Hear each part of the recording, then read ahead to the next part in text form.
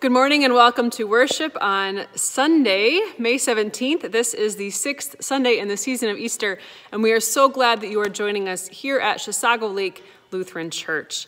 We are grateful for the presence of those who are members and who are tuning in, and also for those around the country who have begun to make this a part of their rhythm during this coronavirus pandemic.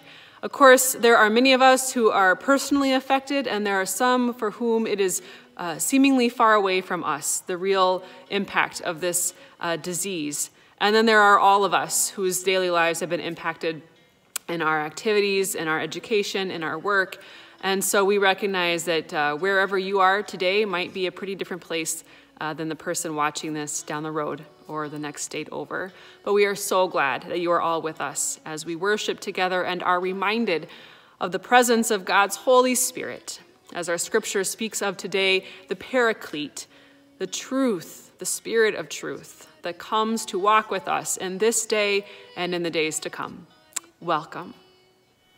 We pray for blessings, we pray for peace, comfort for family, protection while we sleep. We pray for healing, for prosperity. We pray for your mighty hand to ease our suffering. We begin our worship this morning by giving thanks to the waters of baptism. Kids, if you are in the room, I invite you to run off real quick to the kitchen sink or the bathroom sink and just get a small cup of water. You're going to need that in just a second. Go for it. Alleluia! Christ is risen. Christ is risen indeed. Alleluia. Blessed be the God and Father of our Lord Jesus Christ, the source of all mercy and the God of all consolation. God comforts us in our sorrow so that we can comfort others in their sorrows with the consolation we ourselves have received from God. Thanks be to God. When we were baptized in Christ Jesus, we were baptized into his death. We were therefore buried with him by baptism into death, so that as Christ was raised from the dead by the glory of the Father, we too might live a new life. For if we have been united with him in a death like his, we shall certainly be united with him in a resurrection like his. Thanks be to God. Praise to you, O God, for the waters of baptism. Breathe your Spirit into all who are gathered here, near and far, here and there. Breathe your Spirit into all of creation. Forgive us our sins, strengthen us in all goodness, and by the power of the Holy Spirit, keep us in eternal life through Jesus Christ our Lord. Amen. All right, kids, this is where you come in handy. Put your fingers in the water, put a cross on your forehead, put a cross on mom and dad, put a cross on your brother and sister, and then get them wet.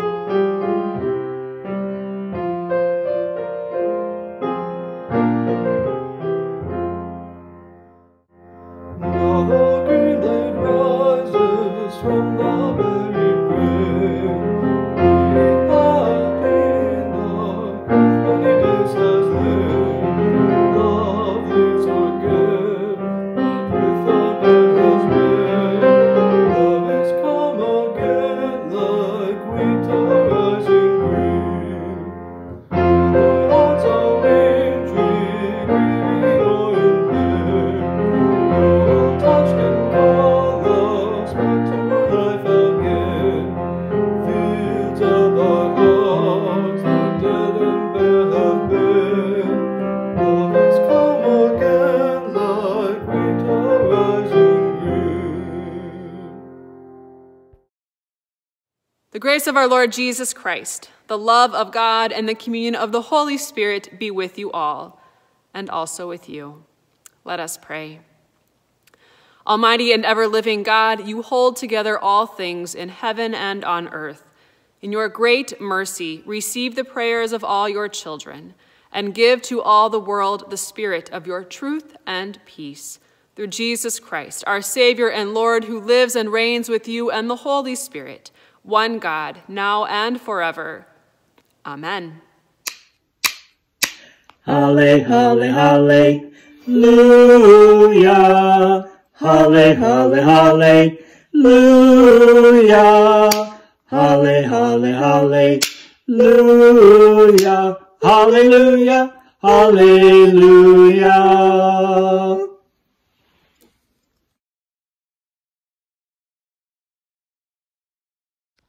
Jesus said to the disciples, "If you love me, you will keep my commandments, and I will ask the Father, and he will give you another advocate to be with you forever.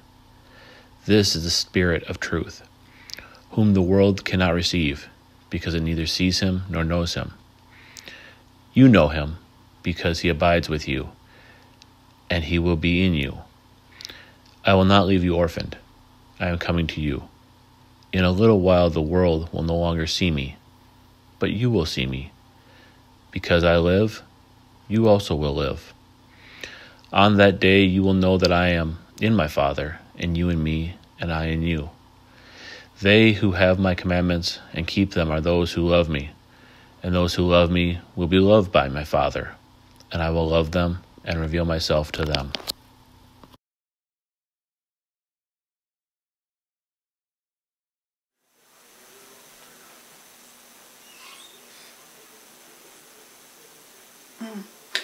Oh, good morning. Is it time for the children's message already? Oh my gosh, I was just taking a little nap, getting ready for all of you. I'm so cozy here with my stuffed monkey from when I was just a little kid and my favorite twins blankie. I'm all snuggled up. You know what? You pause the video right now and go and find your favorite blankie or your favorite stuffed animal, and then you can be all cozy and comfortable too. I'll wait just for a few seconds. So pause it and come back. Ready? Go. Okay, did everybody make it back? Are you all comfy and cozy? You are? All right, you know, I have my favorite sock monkey that I had when I was really little. When I was like three years oldish, this was one of my favorite animals I would drag around, and he's been through a lot. But how many of you have a favorite stuffed animal or something, or favorite blanket, or something that makes you feel comfortable and secure and happy? Do any of you have a favorite friend? Well, today's story, Jesus talks about how we can find comfort and security through the Holy Spirit. Jesus knew that he couldn't be with his disciples forever, that someday he would have to leave them. And so he told them that even if he can't be with them, he was going to send them someone who could be with them all the time. And that someone is the Holy Spirit. Have you guys heard about the Holy Spirit? The Holy Spirit is a tricky part of God because he's hard to understand. It's hard to understand about the Holy Spirit because the Holy Spirit is something we can't see. Right now, when we're little, we can have our blankies and our stuffed animals with us that give us some comfort if we're scared of the dark or if we're scared of lightning. But if you don't have those with you, you can know that God is always with you through the Holy Spirit. And even though you can't see God, we just kind of like, we think of the Holy Spirit kind of like the wind because we can't see the wind, but we can see the trees waving in the wind, so we know when it's windy out. The Holy Spirit is kind of like that. We can't see the Holy Spirit, but we know the Holy Spirit is with us because if we're scared, we can say a prayer, and the Holy Spirit will help us be a little less afraid. So we can be, if we are worried or scared, we can pray to God. So even when you outgrow your teddy bear or outgrow your blankie, you can know that God will always be with you in the Holy Spirit. So will you pray with me? So let's pray. Repeat after me. Dear God. Dear God, Thank you so much thank you so much for giving us for giving us the Holy Spirit the Holy Spirit to be with us always. to be with us always. And all God's children said, Amen. Thanks for joining me again. Have a great week.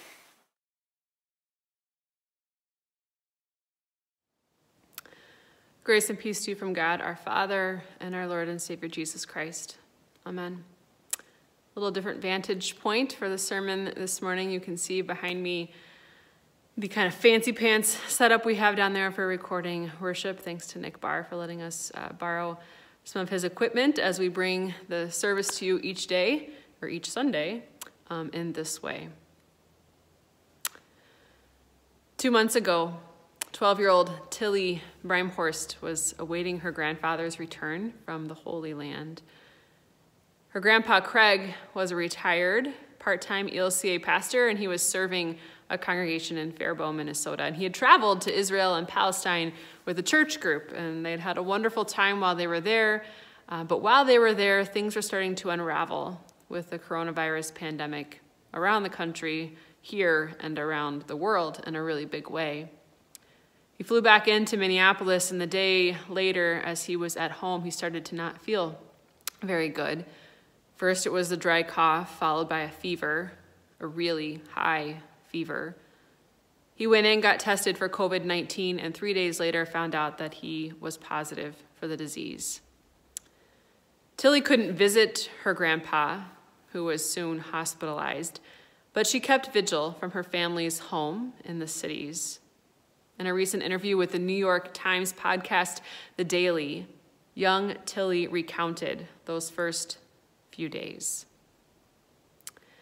In my mind, the first week he was home, I was like, oh, he's fine. He'll get through this. He's strong. But then it got worse and worse.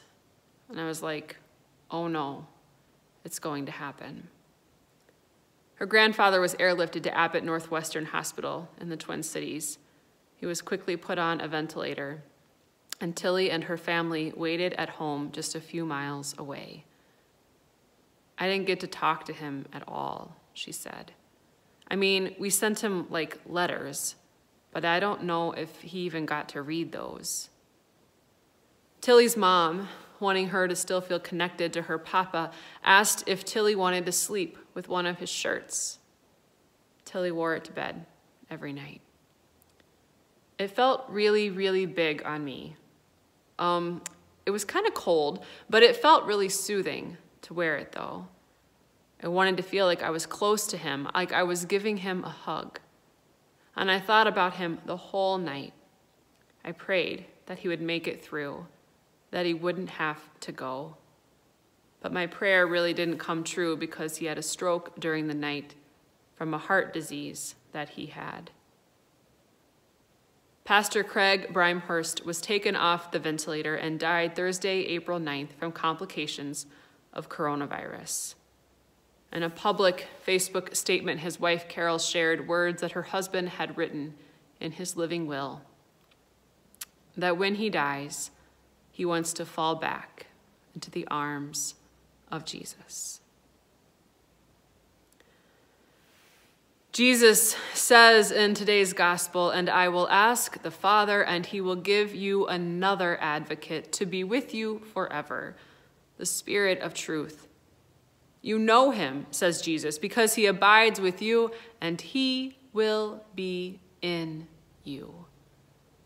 The disciples didn't necessarily need the Spirit of truth so long as Jesus was in the flesh and among them, but he was about to depart from them. He was about to experience his death and his resurrection and his ascension into heaven, and so he wants his friends to have another advocate, a listening ear, a grounding force, an abiding presence to walk with them the rest of their earthly days. He wants them to have the Holy Spirit, a presence, a sense, an experienced gentle breeze, a rushing wind, something we can't see but we can feel it, a known and reassuring word from a friend, or the connectedness that we feel to family even via a screen, something encountered in the feel, the scent, the comfort of a grandfather's t-shirt wrapped around us as we sleep. Jesus sent the Holy Spirit for such a time as this. We can't explain what's happening around us, let alone understand it. We grieve, we mourn, we cry for these unforeseen times. The emotions are so palpable as they rise up within us, as we sip our coffee and watch the morning news, as we witness our children at play, as we hear the sound of our aging parents' voice on the phone and hope it's not the last time, as we read a bedtime story to our grandkids via FaceTime. I will not leave you orphaned, says Jesus. I am coming to you. Words of hope for young Tilly and for us. Because I live, you will live also. Words of hope for Papa Craig and for us. Tilly and her papa would sneak out at night, and they'd pull up the screen and they'd go out onto the roof into this special spot above the porch where they would lay out under the stars. And her papa would tell her all about the Big Dipper, the Milky Way, and they would just talk. One night, Tilly recalls they even took their sleeping bags out there, and they didn't tell her dad until the next morning. It's one of Tilly's favorite memories. She hasn't done it yet. Everything is still too fresh and new. But this summer, when it's safe, she plans to go to her grandmother's house. And she and her dad and her big sister plan to walk out on the roof and sit there looking at the stars, wrapped in the love and the grace of Grandpa. That is the Holy Spirit. Amen. Uplifted by the promised hope of healing and resurrection, we join the people of God in all times and places in praying for the church, the world, and all those in need. Please respond to Lord in your mercy with, "Hear our prayer." Abiding God, you have revealed yourself to us in the form of your Son, Jesus Christ. Embolden your church as your followers to reveal your love to everyone in our speaking and in our living. Lord, in your mercy, hear our prayer. You are the creator of heaven and earth. Revitalize the health of oceans, rivers, lakes, springs, glaciers, and other bodies of water that give life to your creatures. Lord, in your mercy, hear our prayer. You call all people of the world your children. Judge the nations justly, show mercy to the oppressed, and speak truth to power through your prophets. Lord, in your mercy, hear our prayer. You come near to us when we are lost, and you hear our distress. We pray for those who suffer in any way, and that those we name here receive the best possible care. We pray especially for Bob, Mary, Eileen, Vida, Larry, Marianne, Dorman, Sally, and Terry. And we pray for those we name in the quiet of our hearts and homes.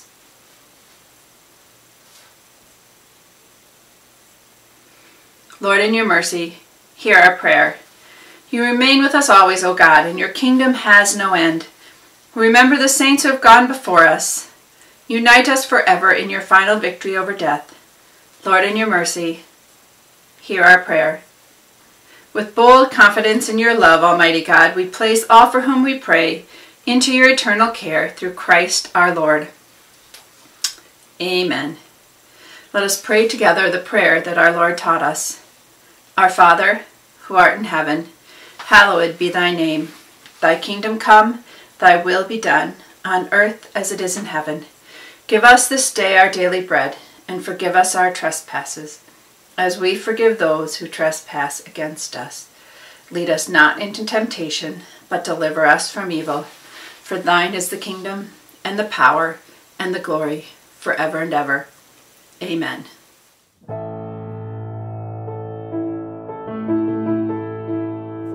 At this time, we receive the offering, and we are grateful for the many ways that you give to this church, both by sending in your check and giving online. If you are tuning in from far away, we are also grateful for your presence. We invite you, certainly, to share with the mission and ministry and the ways that you are benefiting from what we're doing here in Center City. We also hope that you are continuing to support those local ministries and communities in your neighborhood where this important need and this important work is also taking place.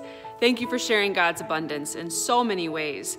As a part of our offering today, we also are going to highlight one of the ministries that we have been participating in. It's something that launched certainly in this congregation, but also around the country, and that is the ministry of making masks for those who need them, whether it's hospital workers, families, individuals. And so one of our members, Marianne Rivard, among many other of our folks here, have been making some of those masks, and she's going to share a little bit with us about how this came to be and why it's a meaningful thing for her. Early on, St. Croix Regional Medical Center put out a request for surgical masks, and at the time we were all feeling so helpless, and I thought, well, I can do that. I've got lots of time and I've got a big stash of fabric. So I started making masks, as did many other people in the area. I have donated them to family and friends, to the medical center. The fire department had a drive. There's still lots of requests coming in, and I'll just keep making masks. There's so many people in the area that have made so many more than I have and have been donating them just as well to whoever wants them. Here's my setup here. I've got my fabric and all my masks, and I'll just keep going. So thank you for everybody that's also made masks and donated. Thank you to Mary Ann and so many others who are making this ministry possible, and for you who give to it and supporting real people, real lives, real health, real ministry.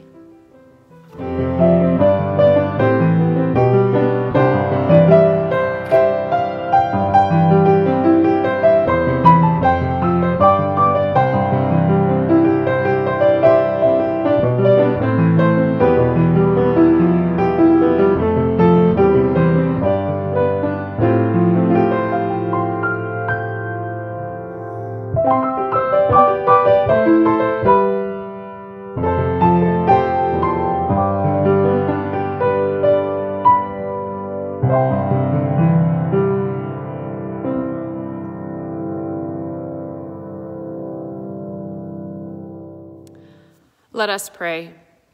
Merciful God, our ordinary gifts seem small for such a celebration, but you make of them an abundance, just as you do with our lives. Inspire us to service in your name, in the strength of the risen Christ. Amen. Receive the blessing.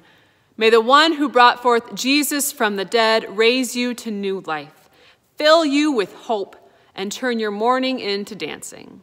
Almighty God, Father, Son, and Holy Spirit, bless you now and forever. Amen. Love divine, all loves excelling, joy of heaven to earth come down, fixing us thy humble dwelling, all thy faithful mercies from Jesus, thou art all compassion, pure, unbounded love thou art. Visit us with thy salvation, enter every trembling heart. Finish then thy new creation, pure and spotless let us be. Let us see thy great salvation, perfectly restored in thee, changed from glory